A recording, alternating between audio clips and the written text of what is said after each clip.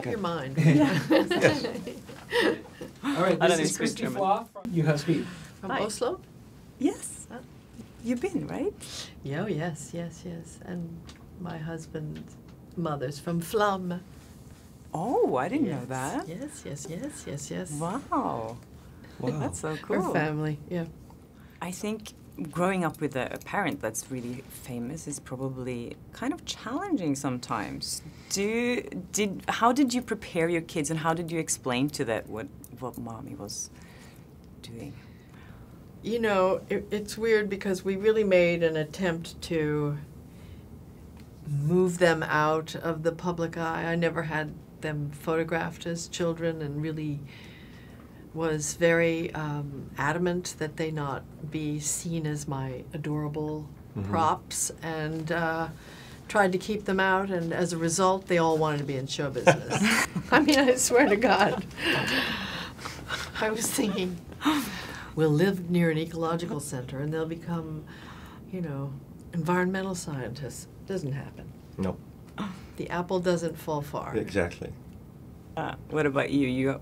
I mean, your kids had a famous father as well. Well, both my kids are in the business. One works at an agency, and the other one's a musician and an actor. And we never forced it on them. I think just growing up in an art household that becomes suddenly possible to them. It's an acceptable career, where for me it wasn't. Growing up as an army brat, it was. I was like, all my parents' friends were saying, "What's wrong with your son? Why are you letting him do this?" Yeah. So did you give her any special advice for this movie, or did you Give her any advice? Yeah. Do you have any children? No. Okay, well, they don't really take They don't your listen. advice. Doesn't matter what you Advice say. comes and it's like wind going through the hair. But I think that, you know, they're always watching. Kids are always watching you. Always. And they see that I loved what I did, and that it brought a lot of things that I didn't love, and there was a lot of uncertainty, but they could see that it was so rewarding in a deep way. So, you know, they come by it honestly. It's actually a great compliment when they do Yeah. follow, you know. Yep. I mean, it's like them turning out to be good kids, you know.